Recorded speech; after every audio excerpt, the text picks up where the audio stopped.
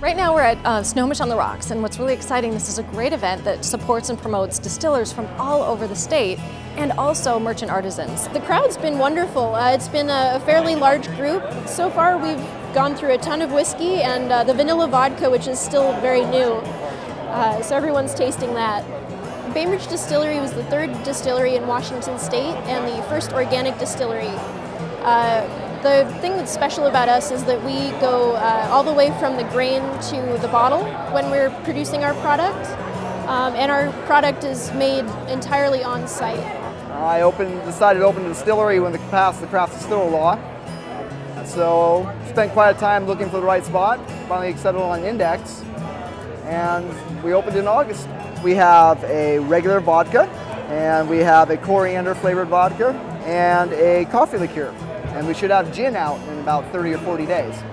Hi, I'm Courtney from Woodinville Whiskey, and I am here at this event to promote our bourbon whiskey, our rye whiskey, and our vodka. We are very unique here at Woodinville Whiskey. We have one of very few 100% rye grain whiskeys. Both of our whiskeys are 92 proof and from our microbarrel collection. We also do an amazing vodka, kind of a whiskey drinker's vodka. Great vanilla caramel notes coming through. You can definitely drink it at room temperature and just enjoy it kind of like you would a whiskey. Hi, I'm Mark Bernhardt. I own Pacific Distillery in Woodinville, Washington, and we make Pacific Absinthe and Voyager Gin.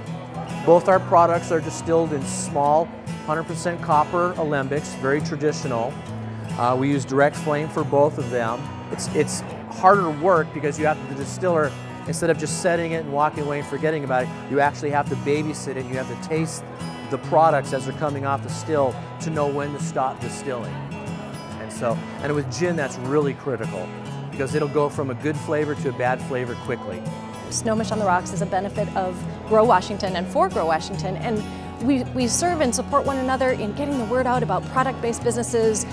Distillers are an industry that we really want to support. It's an emerging growth industry in our state, so we really try to identify what's next and create events like this to allow the rest of the world, the rest of the public, to see exactly what's happening.